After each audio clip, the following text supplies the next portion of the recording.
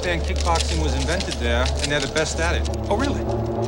Kid, book us a flight to Taiwan. First. Thank God.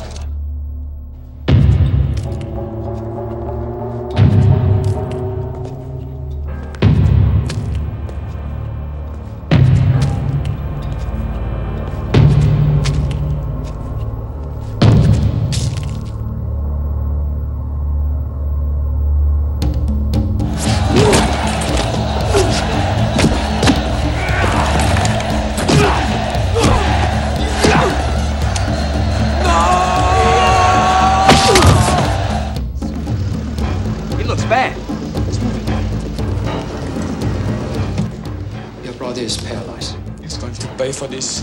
You hear me? The only way is inside the ring. And like I said, you ain't good enough. We'll see.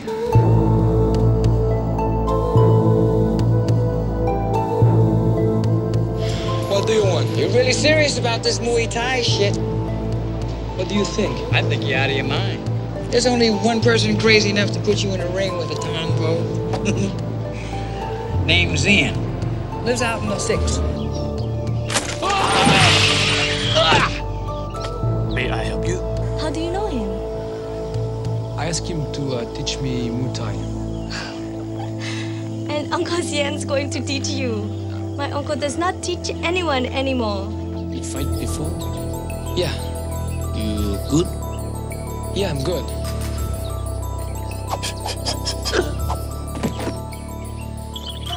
Must train different in America. Your defense stinks. You must learn to be faster than any punch or kick. I can beat Tong Po. I'll win that fight for you and me.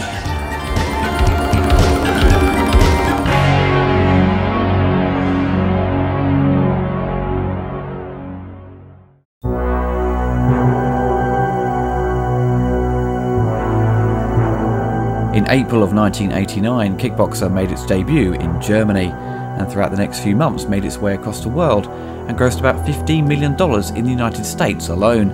It was shot over 50 days in Thailand between June and August of 1988 on a very small budget of $1.5 million, so its profit margins were extremely good and proved, like many Van Damme films, very successful on home video.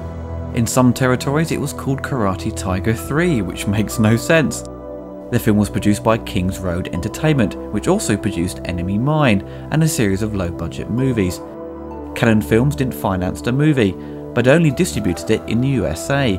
Many mistakenly attribute Kickboxer to a Cannon film because of the close release of Cyborg, which also starred Van Damme. Kickboxer was directed by Mark DeSalle and David Worth. Mark also produced Bloodsport and Death Warrant. He makes a cameo in Bloodsport near the beginning with the character Jackson, and in Kickboxer he turns up as one of the reporters. Jean-Claude Van Damme, hot off the success of Bloodsport, plays Kurt Sloan. Van Damme takes on the extra roles of fight choreographer and shares story credit with the director. Jean-Claude wowed audiences with his flexibility and makes great use of his now famous spin kick throughout the film. Kurt's backstory does mirror Van Damme's own personal life, where he mentions he studied ballet and karate. Dennis Alexio stars as Eric Sloan. Dennis was a champion of American kickboxing, taking part in lightweight and heavyweight competitions. He had competed throughout the 80s and 90s, winning many matches. Acting-wise, his career never took off. I didn't realise till recently his voice was dubbed. In a rare deleted scene, Kurt visits Eric in hospital. This deleted scene may have been on some early rental copies, or possibly an extended TV broadcast. But in this scene you can hear Dennis's real voice. Look at me. They're dead. In 6 months they'll be goddamn toothpicks. Lifeless, fucking worthless toothpicks. You can tell why they chose to dub him. I don't think his voice is strong enough, and the delivery of his lines clearly indicate his lack of acting. This scene is actually pretty important for Eric. He shows his frustration with his inability to walk, and wants Kurt to get revenge. Michel Kesey plays Tong Po. Now in the end credits he is credited as Tong Po, as himself.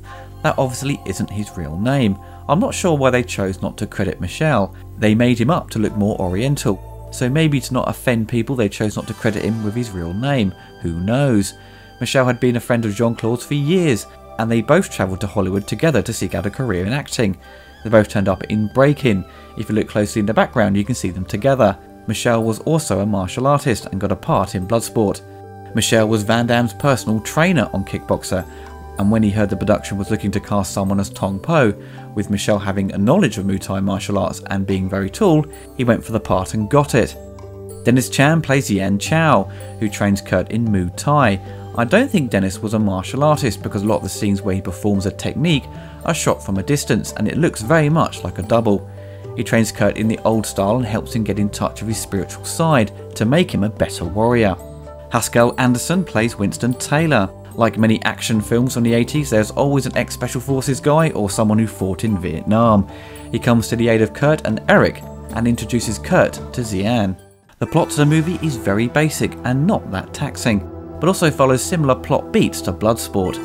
Kurt Sloan is the brother of Eric, the American kickboxing champion. Kurt is his cornerman and part-time manager. Eric is undefeated and learns that kickboxing was invented in Thailand, where the press claim they are the best at it. Kurt and Eric travel to Bangkok to challenge the best fighter, Tong Po. Before fighting they do a bit of sightseeing and it ends up being one of the most unintentionally gay sequences on film. It gives Top Gun a run for its money. As Eric prepares for the match, Kurt goes to find some ice and encounters Tong Po preparing for battle by kicking in a pillar.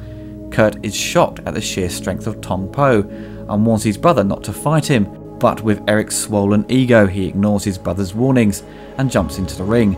In the first round, Eric gets his arse handed to him as he struggles to do any damage to Tong Po. Unwilling to give up, Eric returns for the second round and continues to take a vicious beating, finally prompting Kurt to throw in the towel. Tong Po ignores him, and as Eric struggles to get up, Tong Po elbows him in the spine, paralysing him from the waist down.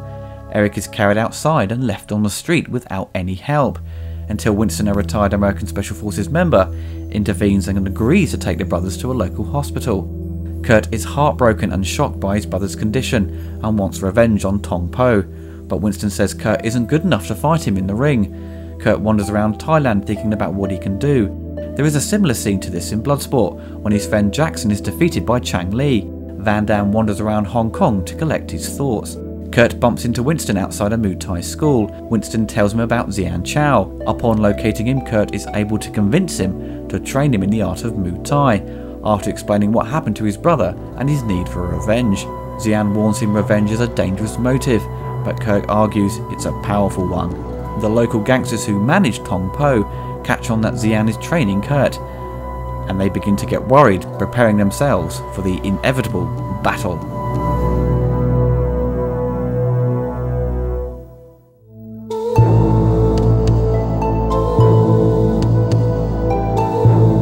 Paul Herzog composes the music for Kickboxer. He'd previously worked on Bloodsport, which the soundtrack has become a cult favourite among fans.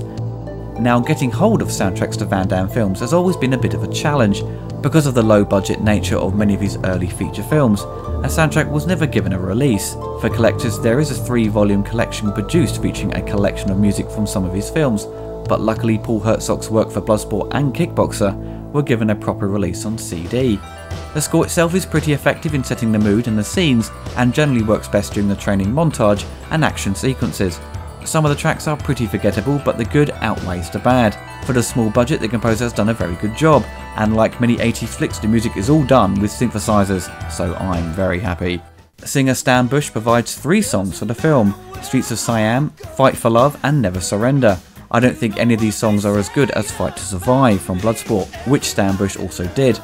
To be honest, the best song from Kickboxer is Feeling So Good Today, which features in the bar, when Van Damme breaks out some show-stopping dance moves. I'd definitely strut my stuff on the dance floor if they played this tune in a club. The soundtrack to Kickboxer has been released a couple of times over the years. Early this year it was released on CD and available now on Amazon in complete form. I just recently purchased the soundtrack for £8 and the quality is fantastic. Definitely seek it out if you love the score and of course the cheesy rock music. From 1991 to 95, Kickboxer got 4 sequels, and none of them starred Jean-Claude. Instead of focusing on Kurt for Kickboxer 2 to 4, they focus on his brother David, who I might add was never mentioned in the first film. Kickboxer 2 was written by David S. Goyer and directed by Albert Pyun, who also directed Kickboxer 4. Kickboxer 2 and 3 see Dennis Chan return to the role of Xian, this time to train David, and Michelle Kesey returns as Tong Po. The movie was heavily criticised for the use of slow motion. Pretty much all the fights are in slow motion, which gets boring very quickly. I can imagine if there was less slow-mo, the film would only be 60 minutes long. Kickboxer 3 had the character battling a bunch of thugs who run a slavery ring. His friend is kidnapped and he is forced to fight. In Kickboxer 4, Tong Po returns again. This guy won't give up, will he? But played by a different actor, and the added makeup looks awful. The film was slated by fans who hated it and found the plot stupid, with many suggesting it was the worst of the series. The movie includes footage of the first film as a flashback. The funny thing is, the Laserdisc release credits Van Damme on the cover and includes a shot of him from the movie AWOL, also known as Lionheart. Kickboxer 5 was a direct video release like number 4. The only redeeming feature of this film is that it stars Mark Dacascos as Matt Reeves, who is a great martial artist. He has to avenge the death of David, who was killed off camera because the actor Sasha Mitchell didn't return, and he only notices his death in the paper. There are some cool fight scenes, but they are mostly poorly covered by the director. Mark's strengths as a martial artist are often wasted. To be honest, I'd avoid all these sequels. Maybe if you want to have a laugh and you enjoy crappy B-movies, then you may get some fun out of them, but only if you are a hardcore fan. Kickboxer is one of those movies that first introduced Jean-Claude Van Damme to many people. For me, this and Death Warrant were those early titles I saw late at night on TV. Bloodsport made him a superstar, but I didn't see that until the mid-90s, only discovering it randomly on VHS, and I'd never heard of it. So Kickboxer was that movie that I watched repeatedly as a child. Its story is very simple and straightforward. There isn't anything particularly original about it. It's a basic revenge story mixed with some similar inspirational moments like the Karate Kid and Rocky. As a kid, I loved the fighting and training montage sequences, but when you compare it to other movies in Van Damme's vast catalogue of action flicks, it's a bit weak in places. The training scenes are very much tailored to Van Damme's flexibility. Loads of shots of him doing the splits and his famous spinning kick. He's supposed to be training in Muay Thai, but he doesn't appear to fight in that style at all, even by the end. He may do the odd attack with his knee, but just generally uses high-flying kicks and punch attacks. Why do his legs need to be stretched apart and have a ball dropped on his stomach from a great height? I know it's supposed to be a sort of conditioning to strengthen his muscles, but in reality it doesn't really make much sense. All the fight scenes are choreographed by Jean-Claude himself, and I believe it's the first movie where he had full control of the fight scenes, but I think it would have been wiser to have another expert involved, because it does lack a lot of the excitement and speed of, say, Bloodsport. I think Van Damme is far more impressive in that film than in this. However, in terms of acting, I think Jean-Claude does provide a better effort in Kickboxer. He demonstrates his best stuff when he encounters Xian and he's hanging upside down. Some of his early performances in this film, say when he is with his brother, are very forgettable to say the least. Throughout the film, he generally takes out his enemies with just a kick or a punch. To be honest, you can see that in any other martial arts film.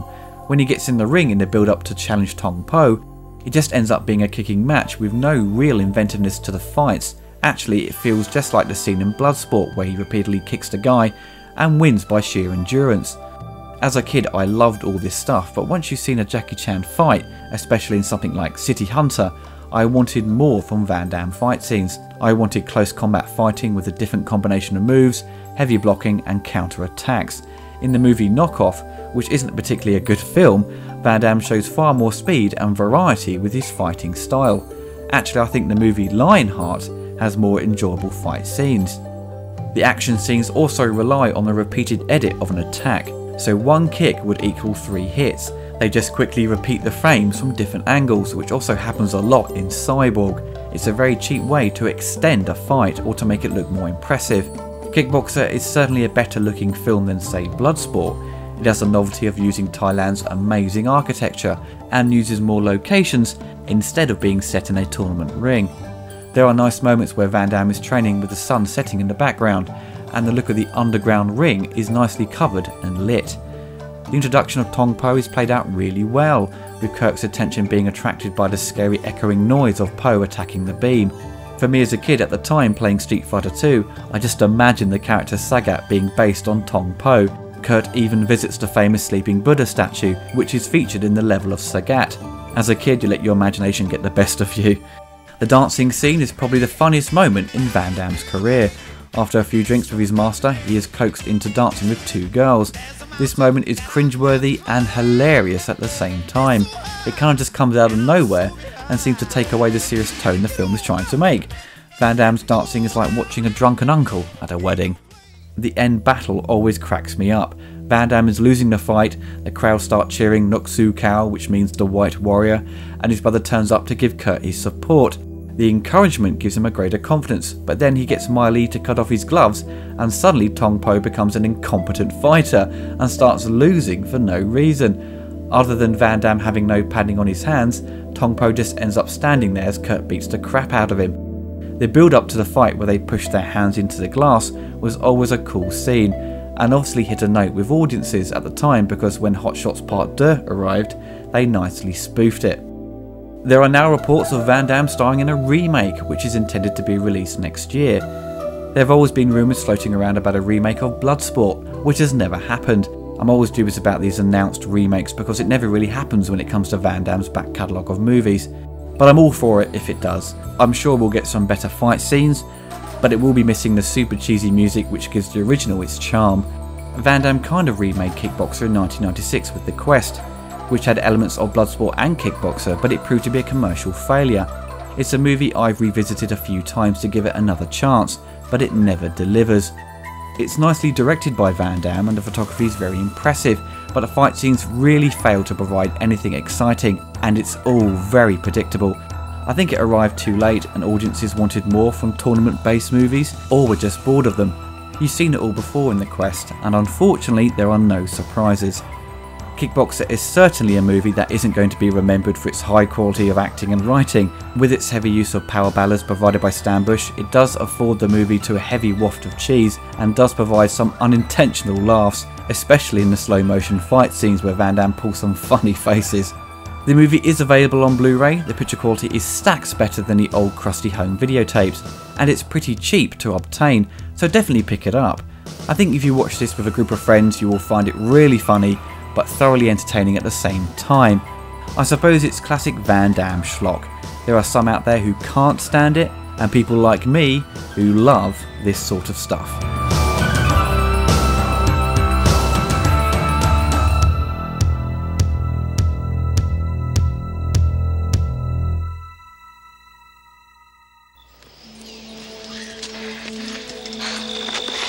What's going on? Message from Freddie Lee. What is he dressed like that? He's wearing the traditional robes of a messenger sent to bring news of a fight.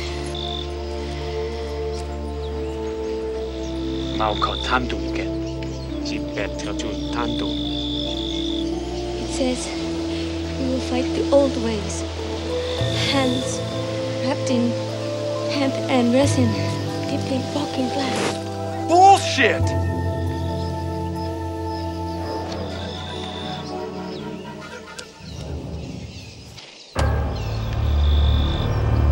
I have arranged a fight between Tong Po and American challenger. He has been trained by Chan Chao. Chan Chao? The American will not win. I promise you, they will fight the ancient way.